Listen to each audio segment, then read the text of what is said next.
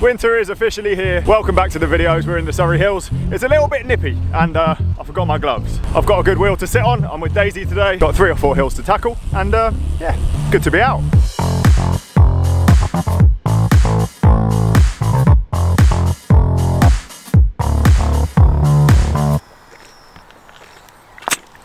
I was doing really well in lockdown, and then after work I just can't be bothered to ride, so I haven't ridden properly in over a month. But your work is on your feet all day and... Yeah, I can't be bothered. And you ride there and back. And now, this is the first ride I've done since February without my e-bike, so... So we've chosen like 3 steep hills. Yeah. I think I'm doing okay, like my average speed is still better than when I rode before my e-bike, so I've obviously got some fitness, but I've had too many nights out with like beers. Like last Friday, what did I have? I had 4 bottles of wine. I think you're doing really well. Thank you. Yeah. You're a very good liar. I'm not lying. In today's video, I'm going to be doing an extensive, comprehensive, not that comprehensive, review of the GoPro Hero 9 because they sent me one and I think it's going to revolutionise the way that I film these videos, especially on rainy days. The main difference between a Hero 9 and a Hero 8 is that it's got a screen on the front, which is a game changer. Looking forward to the If anyone knows me, they know that I love to stare out of windows or like into the sky. You do? I wonder what you're thinking about when you do it. I was thinking about how many times you repeat yourself when you're filming to get a good clip.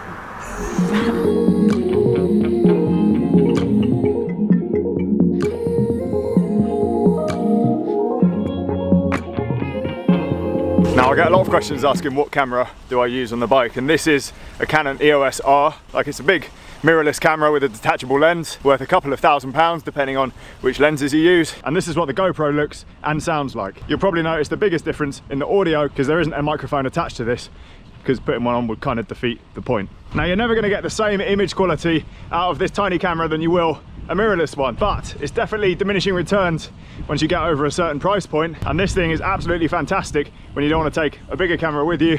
It's also waterproof and super stable.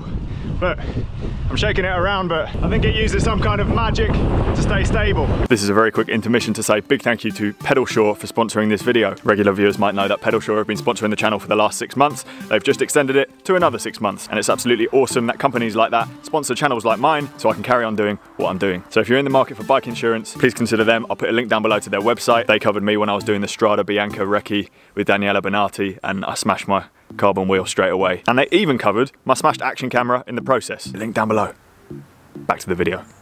Now, having a front-facing screen is everything when you're making a vlog. You need it to be able to frame your shot. You need it to make sure you haven't got stuff on your face. Without one of those, making videos in a run and gun style is really hard. Ignorance is bliss. I did it for a long time with my Sony, but then since switching to the Canon, I basically can't film without it. So having it on the GoPro, so good. Now, as you can probably tell, the audio from the GoPro isn't quite as good as on the big camera, especially when it's windy like this. So it's certainly not a replacement for the mirrorless camera, but there are certain situations where it's definitely a better choice. Boy, how's this for a scientific test? Look at that. GoPro, big camera. GoPro, big camera. This is probably the most scientific thing I've ever done on this channel. Which one do you think looks better? Well, the GoPro's wider.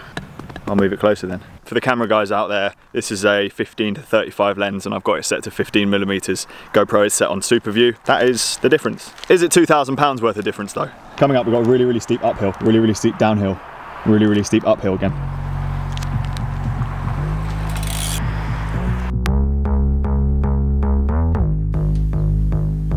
Now, I've used quite a few action cameras over the course of my YouTube career of 3 years. One of them isn't here, because as I said earlier, it was covered by insurance, so I had to send it off. That was a DJI Osmo, and it was really good, but I did drop it on the floor and it smashed into pieces. This was my first GoPro, the Hero 7. It was a good bit of kit, but the battery stopped working properly after a few months. It just seemed to lose charge really quickly, and I need to do some troubleshooting on it to work out if it's the device or the battery. This was the first GoPro to have that inbuilt super stabilization that everybody loves. But when it started going wrong, I replaced it with the Hero 8. I'm getting confused which one's which now, they all look the same. The thing sticking out the top is the grill mount, so I can ride along like that. Looks ridiculous, but it's the best way to carry a GoPro. Size difference between the 7 and the 8. The 8 is slightly bigger. This one I've been using successfully, hasn't had any issues at all. The battery life seems better than the 7. Really happy with this one. Insta360, just for a bit of size comparison. It's about the same size as the 8. And that brings us on to the new main guy,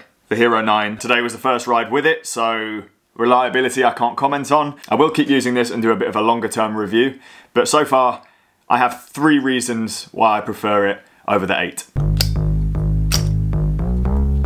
This is the battery from the Hero 9. This is the battery from the Hero 8. I'm not sure if the camera can pick it up, but the new battery is significantly bigger. I'm sure some of that's down to it having a front-facing screen, so it needs a bit more power. The whole ride today, I was using it for a lot of footage and a lot of me talking to the camera and messing it up, and it only used 30% of its charge. That is significantly better than the Hero 8 and leagues better than the Hero 7. Obviously there's the front-facing screen, that's the second thing I really like about it, but we've already spoken about it.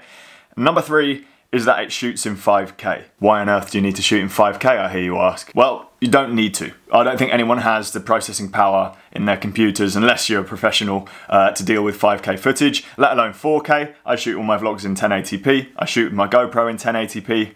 But if there was a situation where I wanted to capture more detail in the image, if I was cycling through the Alps and there was an amazing sunset and I wanted every bit of detail there was, I would switch this to 5K, shoot in 5K, and then afterwards in post-production I'll be able to crop the image, cut down certain bits, stabilise them. If it's a bike ride we're talking about and there's some shaky stuff going on, you'll be able to crop in and then stabilise that footage much more easily if it's shot in 5K. So despite advertising and marketing pushing the 5K capabilities, it's more a thing for post-production than it is actually just shooting in 5K all the time. So it's more just what you can do with it after and how versatile that raw bit of footage will be. It's a nice bonus feature to have, but for me the main draws are the battery and the front screen. Now going back to the topic of big cameras, a lot of people ask me, why do I use such a big camera? Isn't it really heavy and cumbersome on a ride? My priority when choosing equipment now is convenience, and having ridden my bike around with a variety of cameras for the last few years, I have actually found a bigger camera. This is my old Sony that I destroyed. A camera like this is actually more convenient than a camera like this. I have to caveat this by saying when you're riding a bike. The thing is with a camera this size, the buttons are bigger, they're easier to access, it's easier and more secure to grip and hold on to, you have better image quality, you can shoot in flatter profiles, so low contrast, so if you mess up how you expose the image or how bright or dark it is, you can then fix it later in post-production. I recently bought this little point and shoot and I thought it would be the most convenient thing ever. I can fit it in a jersey pocket, ride around, get the shots, but because it's so small and fiddly and I don't have it on a strap around my body, I really struggle using it while riding. It's fantastic when you stop, you can flip out the screen, talk to it, do whatever. But when you're riding along, you feel like you're going to drop it all the time. The buttons are just too small and you're not really quite sure where you're holding it. With a camera like this, there's a reason professionals use them, and it's because everything is convenient, in the right place. You can adjust pretty much everything with one hand. It is 100% the way to go if you're serious about making videos and riding at the same time, which is probably quite a small proportion of people. I'm going to sign today's video off here. Thank you so much for watching. I hope you enjoyed a little insight into what goes on behind the scenes of these videos. Please like and subscribe, and if you've got any questions for me about cameras in the comments, I'll do my best to answer them. Thank you as always for watching, and I'll see you guys soon.